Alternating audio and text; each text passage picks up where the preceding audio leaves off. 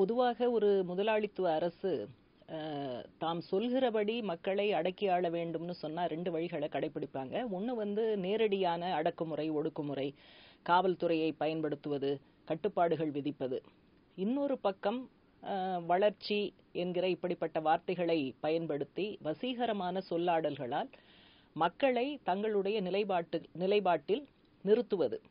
இந்த 2 விதமான வழிமுறைகளையும் இன்றைக்கு தமிழக அரசு கடைபிடிக்கிறது. நிச்சயமாக மத்திய மோடி அரசனுடைய வழிகாட்டுதல், அறிவுறுத்தலின் அடிப்படையில் தமிழக அரசு இப்படிப்பட்ட 2 விதமான நடவடிக்கைகளையும் கையாண்டு கொண்டு இருக்கிறது.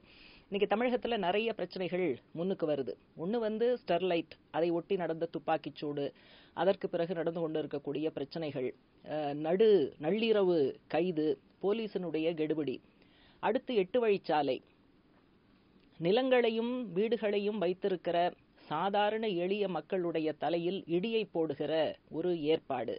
அது குறித்து எதையும் பேசக்கூடாது, எந்த கேள்வியையும் எழுப்பக்கூடாது, அரசினுடைய நிலைப்பாடுகளை விமர்சிக்க கூடாது என்கிற காட்டுமிராண்டித்தனமான கட்டுப்பாடுகள்.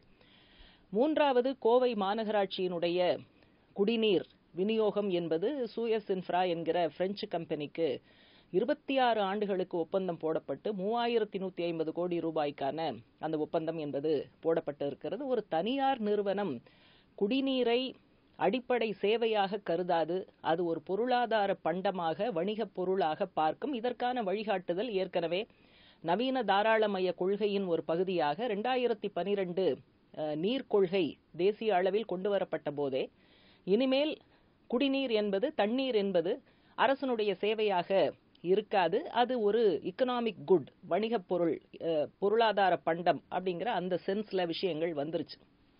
இப்ப இன்னைக்கு நடந்து கொண்டு இருக்கக்கூடிய விஷயங்கள், வளர்ச்சி என்கிற பெயரில் சாதாரண மக்களை அவர்களுடைய உடைமைகளிலிருந்து பறிப்பது, அவர்களுடைய வாழ்வாதாரத்தை நாசமாக்குவது, சுற்றுச்சூழலை பற்றி கொஞ்சம் கூட கவலைப்படாமல் தனிப்பட்ட முதலாளிகள் தங்களுடைய லாப வேட்டையை தொடருவதற்கு உகந்த சூழலை ஏற்படுத்துவது, இதுதான் இன்னைக்கு நடந்துகிட்டு இருக்கு. அப்ப இன்னைக்கு வளர்ச்சின்னு சொல்லும் போது யாருக்கான வளர்ச்சி? மார்க்சிஸ்ட் கட்சியை பொறுத்தவரை மோடி தேர்தலுக்கு முன்னால் 2014 வளர்ச்சியை உங்கள் வீட்டு வாசலுக்கு கொண்டு வருவேன் அப்படிங்கிற வாக்குறுதிகளை எல்லாம் கொடுத்தார். அப்பவே மார்க்சிஸ்ட் கட்சியில கேட்டோம், வளர்ச்சி என்பது யாருக்கு, யாருடைய நலனுக்காக, யாருடைய நலனுக்கு எதிராக அப்படிங்கிற கேள்வியை மக்கள் கேட்கணும்னு. இன்னைக்கு வரைக்கும் நடந்து கொண்டிருக்கக்கூடிய விஷயங்கள், மார்க்சிஸ்ட் கட்சி அன்றைக்கு எழுப்பிய கேள்விகள், இன்றைக்கு எழுப்புகிற விமர்சனங்கள் எல்லாமே சரிதான் என்பதை நிரூபித்துக் கொண்டிருக்கிறது. இந்த 8 வழிச்சாலை யாருக்கு பலன்களை தரப்போகிறது? அந்த பாதை போட்டால் ஏராளமான தொழிற்சாலைகள் வந்துவிடும் என்று சொல்லுகிறார்கள். கடந்த காலத்துல உள்கட்டமைப்பு வசதி மேம்பட்ட போது, இப்படியான சில விரிவான சாலைகள் போடப்பட்ட போது அங்கெல்லாம் தொழில்கள் வந்துவிட்டதா என்கிற கேள்வி எழுகிறது. ஆகவே அரசு சொல்லுகிற பல விஷயங்களுக்கு இன்றைக்கு நம்பகத்தன்மை இல்லை. இவ்வளவு இழப்பீடு கொடுப்போம், அவ்வளவு இழப்பீடு கொடுப்போம் என்று பேசுகிறார்கள். சேலம் மாவட்ட அதிகாரிகள் கிட்டத்தட்ட ரியல் எஸ்டேட் புரோக்கர்கள் போல விவசாயிகளிடம் பேசுவதை நாம் பார்த்து கொண்டிருக்கிறோம். ஆனால் ஏற்கனவே சேலம் உளுந்தூர்பேட்டை சாலை போட்டபோது, அந்த சாலைக்காக நிலங்கள் கையகப்படுத்தப்பட்ட போது அரசு வாக்குறுதி அளித்த அந்த பணம் கூட இன்றைக்கு வரை பலருக்கு வரவில்லை. அவர்களெல்லாம் சேர்ந்து ஒரு அமைப்பாக தங்களை உருவாக்கி கொண்டு அரசிடம் போராடி கொண்டு இருக்கிறார்கள் என்பதுதான். ஆகவே ஸ்டெர்லைட்ல அந்த முதலாளி ஒரு பன்னாட்டு முதலாளி என்று சொன்னால், இங்க ஜிண்டாலோடு டிட்கோ நிறுவனம் இரும்புத்தாது எடுப்பதற்கான ஒரு ஒப்பந்தம் போட்டு இருக்கிறது. அவர்களுக்கு வாய்ப்பு வசதிகளை ஏற்படுத்துகிற நோக்கமும் இந்த 8 வழிச்சாலைக்கு பின்னால் இருக்கிறது என்று சொல்லப்படுகிறது. இப்ப இந்த சாலையை போட்டால் என்ன நடக்கும்?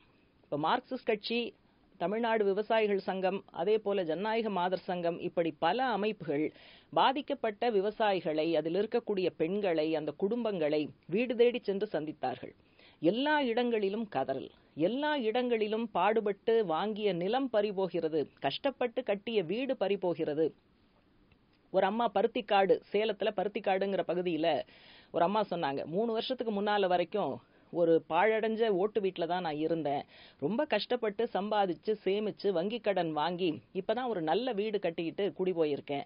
அந்த வீடு இதுல இடிக்கப்படுது. அப்ப என்னுடைய எதிர்காலம் என்ன அப்படிங்கிற கேள்வி எழுப்புறாங்க. இன்னொரு அம்மா சொல்றாங்க, என்னுடைய கணவர் உயிரோடு இருந்தபோது செங்கல் செங்கல்லாக பார்த்து கட்டிய வீடு. இந்த வீட்டை பார்க்கும் போதெல்லாம், வீட்டினுடைய சுவற்றை பார்க்கும் போதெல்லாம் என்னுடைய கணவருடைய நினைவுகள் வருகிறது. இன்றைக்கு அந்த வீடு இடிக்கப்பட இருக்கிறது.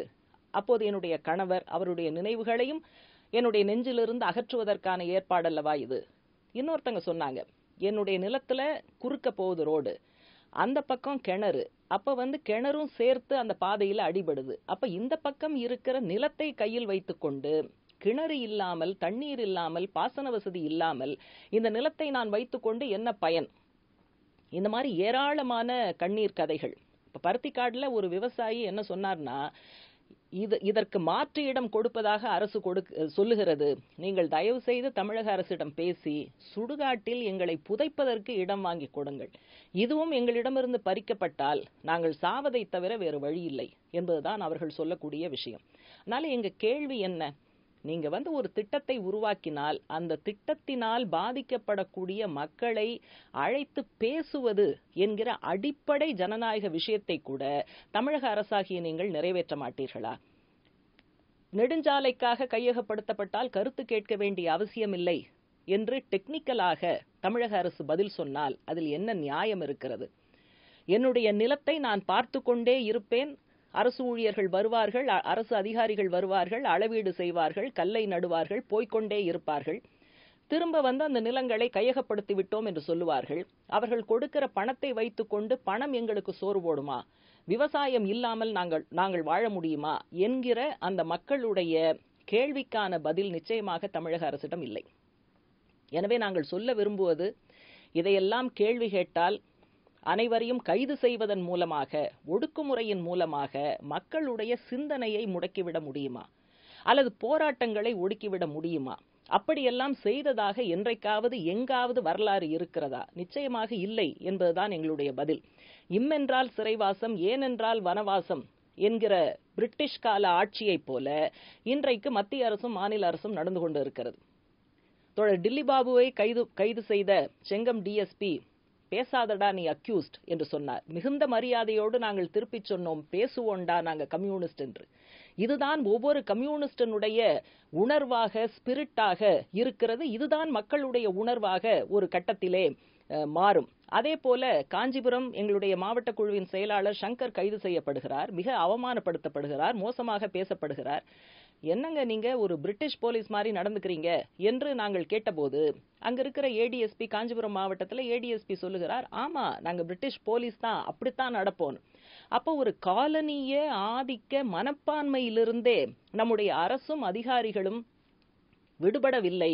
குடிமக்களை அவர்கள்தான் அதிகாரம் செலுத்துகிறார்கள், அவர்களுடைய சமத்துவத்தின் அடிப்படையில் தான் அரசியல் சாசனம் எழுதப்பட்டு இருக்கிறது என்கிற அந்த குறைந்தபட்ச விதிகளை தூக்கி காலிலே போட்டு மிதிக்கிறார்கள்.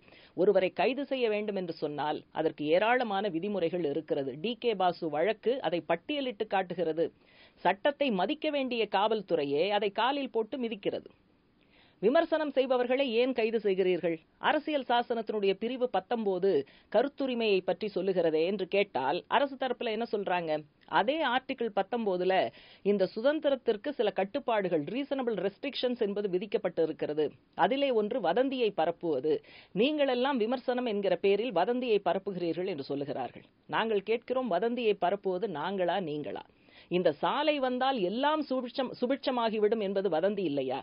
சூயஸிடம் குடிநீரை கொடுத்தால் 24 மணி நேரமும் அனைத்து மக்களுக்கும், அனைத்து இணைப்புகளுக்கும் தண்ணீர் கொட்டென்று கொட்டும் என்று சொன்னால் அது வதந்தி இல்லையா?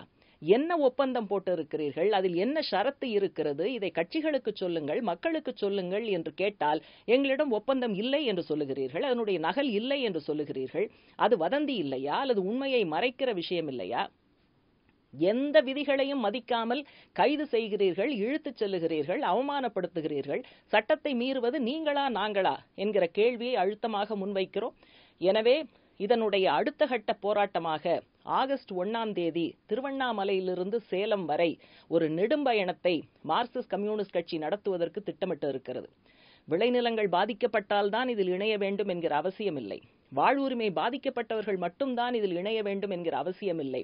ஜனநாயக உரிமைகள் பறிக்கப்படுவது என்பது ஒரு இருண்ட காலம் தமிழகத்திற்கு வந்து கொண்டிருக்கிறது என்பதற்கான துவக்கம். ஒரு மினி எமர்ஜென்சி அமலில் இருப்பது போன்ற ஒரு ஏற்பாட்டை தமிழக அரசு செய்து கொண்டிருக்கிறது. இதை தட்டி கேட்க வேண்டும் என்று நினைப்பவர்கள், கருத்து சொல்ல வேண்டும் என்று நினைப்பவர்கள், எனக்கு சுதந்திரம் இருக்கிறது, அது மதிக்கப்பட வேண்டும் என்று நினைப்பவர்கள் அத்தனை பேரும் இந்த நெடும்பயணத்தில் நிச்சயமாக கலந்து கொள்ள வேண்டும். மக்களுடைய மகத்தான எழுச்சிக்கு முன்னால் தமிழக அரசினுடைய, மத்திய அரசினுடைய அடக்குமுறைகளும் ஒடுக்குமுறைகளும் நிச்சயமாக தூளாகும். அதனை தகர்ப்பதில் உங்களுடைய பங்கை நீங்கள் செலுத்த வேண்டும். ஆகஸ்ட் 1ஆம் தேதி திருவண்ணாமலையிலிருந்து மார்க்சிஸ்ட் கம்யூனிஸ்ட் கட்சி சார்பில் துவங்குகிற அந்த நெடும்பயணத்திற்கு உங்களது பேராதரவை அளிக்க வேண்டும் என்று அன்போடு கேட்டுக்கொள்கிறோம்.